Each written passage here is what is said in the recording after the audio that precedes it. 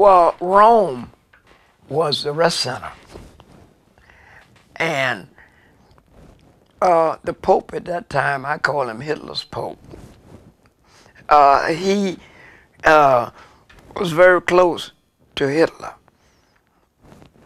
and so therefore the Germans did not attack Rome. The United States did not attack Rome, and Mussolini was Italy. So Rome was about the only city that was intact, because everything else, they didn't have pinpoint bombing, but they were leveled. The buildings were leveled. So we had rest leaves, and I went up to Rome about 4 or 5 times. And in the process of being there, a lot of the stuff was financed by the Red Cross. And we could get tours to the Vatican, tours to the operas for 35 cents. We could get 7-course meals for 35 cents with roving violins.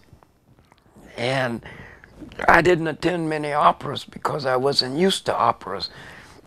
I was just getting out of the hood.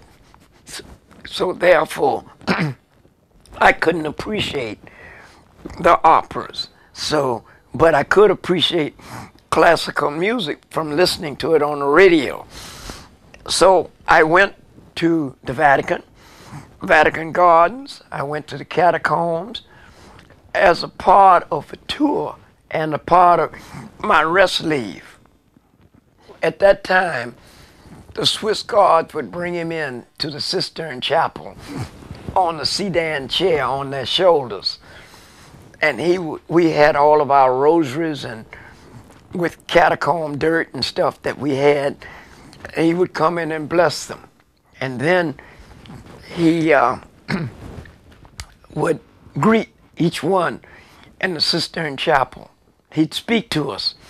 Then we'd all go up and kiss the Pope's ring and genuflect. But I genuflect, but I didn't kiss his ring. And he said, "You are American, are you?" And I'm standing there in uniform. I said, how the heck he figured out I was an American?